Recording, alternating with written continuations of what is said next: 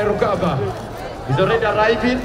Last Saturday, the Senior Presidential Advisor Special Operations, Gen.Muhoozi Kainerugaba, was in Arua City on a talent and search promotion mission. Sports is also a unifying factor. It unifies us. The event having been successfully hosted at Arua City Golf Course grounds, the team extended their West Nile trip by interacting with communities. We cannot leave Arua without touching on a girl child. So we are visiting the 3 luckiest schools in Arua, and Muni girls, you are number 1. This visit by team chairman at Morning Girls Secondary School in Arua City was among the long-day community tours by Gen.Muhoozi's expanded team. The team here is going to tap talents. Team MK, there are a lot of talents of young people here. At the right time, I want to request you to come and tap these talents from these girls. I want to say on my behalf and on behalf of the entire population of Ailing Division and on behalf of the students of this school, we want to congratulate our first son upon becoming a 4-star general in the army. The sanitary pads, we need them. Yeah, we surely need them.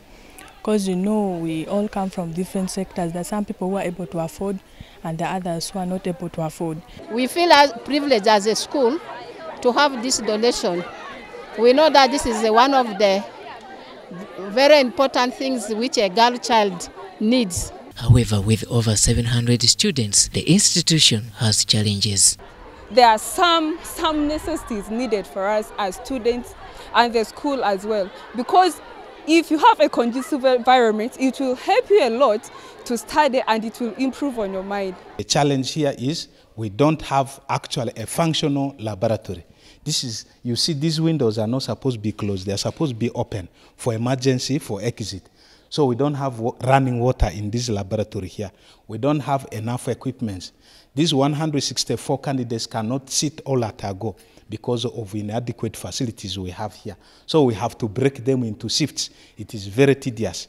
Like any other institution, they have very many challenges. Some of them are short-term, others are long-term, and for now we cannot give a sustainable solution. We're just here to give a short-term assistance to the young ladies. This is a concern not only in the West Nile region, but across. Even my hometown, Bodaka, we have schools. We have girls that drop out of school because of health, hygiene-related problems. They get pregnant, they can't even afford sanitary towels. St. Mary's Adiofe Girls Secondary School, still in Arua district, are among other institutions of learning which benefited from the tour.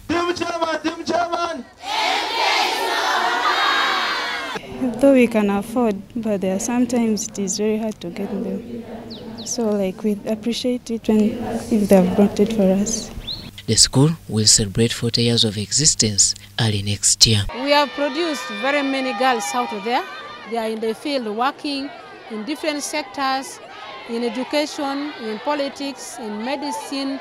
They are all there, and even social workers. So we continue to produce every year a good number of girls who go out in the field to work. Some have come back to offer service back in the school year as teachers.